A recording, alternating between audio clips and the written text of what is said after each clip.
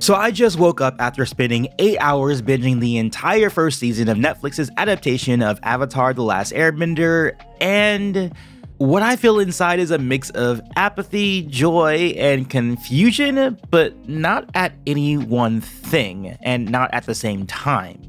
Unlike the M. Night movie, there isn't a whole lot of egregious things to point out. There's no group of earthbenders trying to bend a single rock here.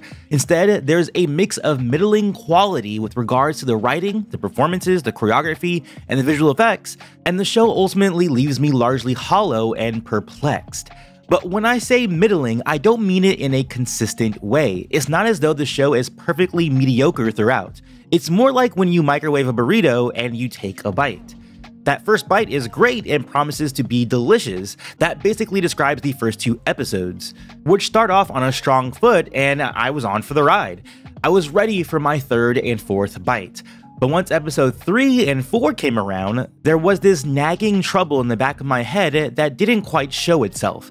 A whisper that something was off. In the same way that when you're eating a microwave burrito and the center can be unevenly cooked. And it wasn't until episode 5 where that whisper became a shout and my excitement for the show greatly diminished. That's right, we've gotten to the frozen middle of the burrito. But even during that time, there are hints of spices that wow, that let me know that this thing can still be delicious. And that's where episode 6 comes in, back to the more evenly cooked part of the burrito. The bite that could very nearly save it all, with the Blue Spirit and the Zuko backstory episode being one of my favorite episodes, right up there with episode 1 and 2. And funny enough, episode 1 and 6, those are the ones that were originally written by the original creators before they left. So there's some food for thought for you. And once we get to episode 7 and 8, which has some thrilling moments, but doesn't quite stick the landing to make up for the middle episodes that left me wanting. And then I'm sitting there, staring at this burrito analogy, wondering why I went to a microwave burrito to begin with. Why didn't I just go for a properly cooked burrito in the first place? The animated show. Okay, no more talk of microwave burritos. That all said, I don't believe this was a disaster, not even close to it. Yet, because of this imbalance, it's almost more troubling. At least with the original movie, I can dismiss it whole cloth. I can't quite do the same thing to this Netflix show, not where there is so much to love about it as well. There's still enough foundation here to catapult this into a book 2 and book 3 with far less issues. And the show can go from middling to very good or great with more consistency across the board. The problem now is whether or not Netflix has the belief in the show as well, especially as the show hovers between rotten and fresh over on Rotten Tomatoes and a lukewarm audience score. And I can't underscore this enough, how much of a mixed bag this show really is. It's not just as simple as love and hate. It's a melting pot of ingredients that should be a hearty meal but add up to something slightly off. Like it's missing some salt or that secret sauce. First off, setting expectations here is like trying to hit a bullseye in the middle of an earthquake. On one note, we've got the legendary animated series that's basically untouchable, and on the other, well, there's that movie which set the bar so low a snail could trip over it. So where does Netflix's attempt tend to land? Somewhere in the middle, if not perhaps a few notches above middling when all things are said and done, which unfortunately was below my expectations, especially after that brilliant first episode. To my delight, this isn't a straight up copy and paste job from Netflix. It's more like when you ask a friend to copy their homework and then they tell you to change it up a bit so it's not so obvious.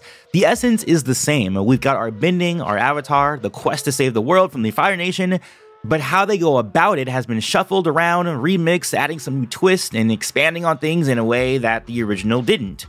For starters, we see a lot more of the Fire Nation politics early on, with characters like Fire Lord Ozai and Princess Azula popping up sooner than expected. And while initially I was on board for these additions, by the final credits of the final episode, I don't know if we gain enough from these new insights to make their early inclusion worth it. True, it's clear that we're setting up for more to come, assuming Netflix keeps the show going. But while some of these additions are kind of cool, giving us a deeper dive into the world, not all the changes hit the mark. Some parts feel rushed, cramming too much into each episode, while other bits drag and have unnecessary complexity. It's like they're trying to attract the Game of Thrones crowd with more lore and darker themes, which, yeah, isn't always a perfect fit, but when it does hit really well, it does hit. Some of the new imagining of the lore was so drastic and so cold though, I actively disliked what was going on as I was watching it, such as episode 5, the Spirited Away episode, which completely reset the rules of some of the spirits. What's more, I felt like the characters went on the same arcs over and over. When we should have been paving new ground, we go back to the same well, as though the writers weren't sure how to navigate this remix they concocted. And a lot of the plot lines and expansion felt like the writers didn't trust the pacing and natural progression of the original story. A lot of the reveals that were supposed to happen in book 2 and 3 are dropped right in book 1, making me wonder where they're going to be going after this. And that happens far too often. This becomes more baffling when certain plot lines were axed for no apparent reason. Character-wise, it's a roller coaster, though I would say that the roller coaster isn't so sharp that there are equal parts of highs and lows. None of my issues come from the performances themselves. All the actors do well here, or at least do as well as they could with the material that they have been given. My only issue with some of these characters come by way of their characterization and what they get to do. Zuko? Spot on. The angst, the internal struggle, it's all there. He's easily the best of the bunch, and when the show feels like it's about him, it's at its best. King Bumi? Extremely bizarre. I don't even know if the writers know what they wanted to do with that character, and he suffers the greatest in terms of his changed core values.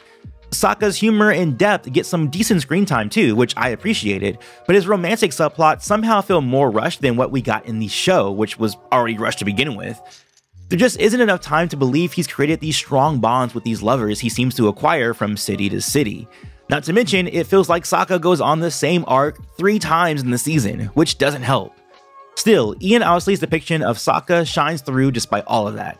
And Aang and Katara, they're kinda flattened out, missing out on some of the nuance that made them so relatable and fun in the animated series. Neither Gordon Cormier nor Gyawendio give poor performances. It's not an issue of their line delivery, it's just that their characters aren't given enough to feel 100% dynamic. There are hints though, through the veil of who they can be, but once I reflect back on it, it's all just a bit, once again, off. The greatest crime, however, is how often the group is split up during those middle episodes. When Team Avatar was supposed to come together and grow closer to one another, instead, they are having all these adventures on their own. So when it's time for them to join forces in the inn, it doesn't feel quite earned. Visually, the show is a treat. The locations, the bending, mostly, it's got some seriously cool moments. But then you hit some awkward spots where the bending feels off or the background looks like a fancy wallpaper. It feels like there were drastically different visual effects companies working from shot to shot. And let's not even get into how some of the fight scenes play out. It's like they couldn't decide whether they want to be a martial arts showcase or a CGI fest. And some of the action directing left quite a bit to be desired. The choreography was there for the most part, but the way some of that choreography was shot and staged did not serve it as best as it could be. So, is it worth a watch? If you're a hardcore Avatar fan, you'll probably want to check it out, if only to satisfy your curiosity. But go in with moderate expectations. It's not going to replace the animated series in your heart, but it's not a total train wreck either. It's just fine, but kind of? And in a world where we've seen how bad it can get, fine is sometimes just good enough. I just wish that the show could have stuck its landing a little better. It definitely lands in the end, but it does so with a stumble and a wobble, leaving it at a score for me of 6.5 out of 10 when all things are said and done, between the space of fine and good. A net positive experience overall, but man, was that a mixed bag if I ever saw one. I'm sure I'll have more thoughts and I'll do a lot more unpacking over the coming weeks and months and probably years. Don't forget to catch my After You Watch stream this weekend so we can all discuss this together about what we thought of the show. Until then, let me know what you thought of the show in the comments below. Was it a mixed bag for you as well? Do you have a more clear view of the show, thinking it's wholly brilliant or wholly terrible? Let me know in the comments below and check out this video on screen if you're a fan of Avatar. I'll catch you on the next one, and as always, peace, love, and remember, be water, my friends.